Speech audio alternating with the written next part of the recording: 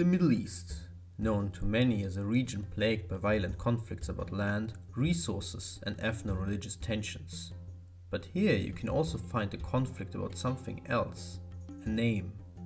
This rather unusual dispute revolves around the waters dividing the Arabian Peninsula from Iran.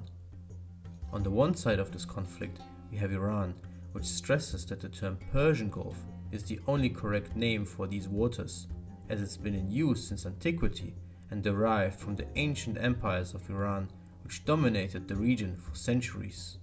On the other side we have a coalition of Arab states, which argue that the proper name of this Gulf should be the Arabian Gulf, an idea that became popular with the rise of Arab nationalism in the 1950s and is supposed to reflect the Arab character of the region. Although this issue might seem silly at first, in truth it is a serious conflict with a surprising impact on the regional and even international politics. So let's find out more about this unusual dispute. How did it develop and what political impact does it have? To really understand this issue, we need to first take a look at the wider history of the Gulf and the names attached to it.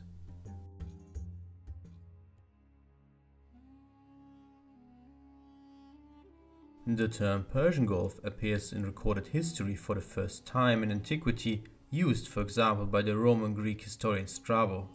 The name refers to the Persians, who had originated in the region of Persis and had built a massive empire in the past. Persian dominance around the Gulf persisted throughout most of antiquity, only being interrupted by Alexander the Great's conquests of the Achaemenids and the following rule of his generals and the dynasties. But once the Greeks were gone, the region around the Gulf would again be dominated by Iranian empires, first by the Parthians and then later by the Persian Sasanians. However, the region would change forever in the 7th century with the beginning of the Arab conquests and the subsequent arrival of Islam, which would establish itself as the new dominant religion in the entire region. This not only shifted the power dynamics of the region away from Persian and Iranian dominance to an Arab one, but also changed the ethnic composition of the Gulf region, as various Arab groups would begin settling in southern Iran. Nonetheless, the name Persian Gulf, or variations of it, remained widely in use across the Old World. In the early 16th century, the Portuguese established their presence on the number of islands in the Gulf to better access the spice trade of the Indian Ocean. During this time, they produced many maps of the region and usually displayed a name referencing Persia. But as time moved on, alternative names appeared as well. In the same century, the Ottoman Empire expanded into Mesopotamia, gaining access to the Gulf near the city of Basra. Subsequently, the Ottomans coined the waters the Sea of Basra, which continues to be the name of the Gulf in modern-day Turkish. However, also in the 16th century, the Safavids had recreated a powerful and this time Islamic Iranian empire, bringing a unified Iranian power back to the region after being gone for almost a millennium.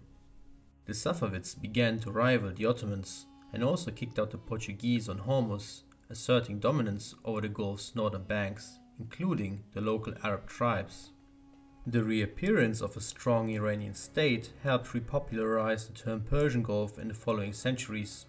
Meanwhile, much of the Arab world would fall under foreign rule, mainly under the Ottomans and later under the British and French. This circumstance would inevitably intensify the first waves of Arab nationalism, which would unfold in the 20th century. Here we'll find the origins of the modern naming dispute. As nationalism increased, the idea to call these waters the Arabian Gulf began to become very popular among many Arab independence leaders.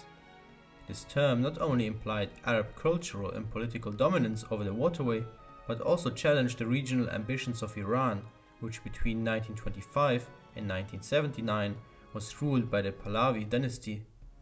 They too were grappled by waves of nationalism and sought to dominate the region as the ancient Persian empires once did. The name Arabian Gulf was heavily promoted in the 1950s and 60s with two main arguments.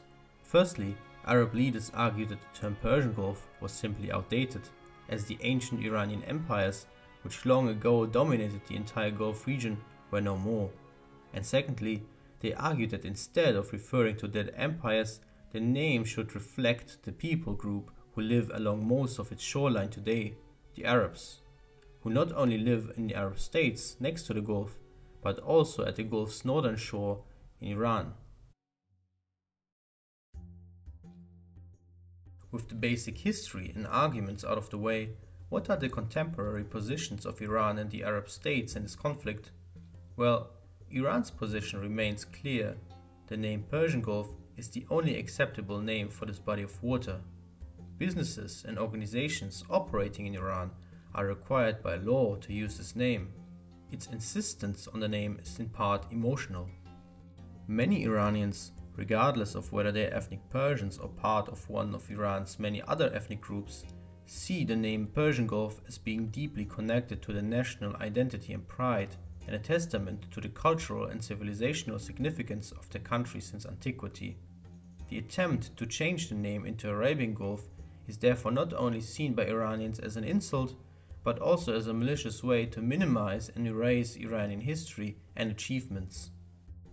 A similar emotional factor can also be found among many Arab states. Many Arabs feel that foreign powers have wronged their people in the past and prevented them from manifesting as one united nation, and among those foreign powers is also Iran, which subjugated the Arabs at the Gulf's northern shores. By having the Gulf named Persian Gulf, many Arabs will argue that their cultural and civilizational presence around the Gulf is actively being diminished and erased.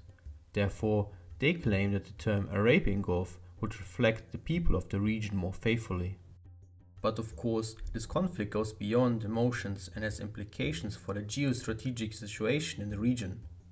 For decades now, both Iran and the Arab Gulf states have struggled to gain dominance in the Gulf, which is among the most important waterways in the world. It is estimated that the Gulf holds around 55% of global oil reserves. This makes it one of the most valuable and strategic regions in the world.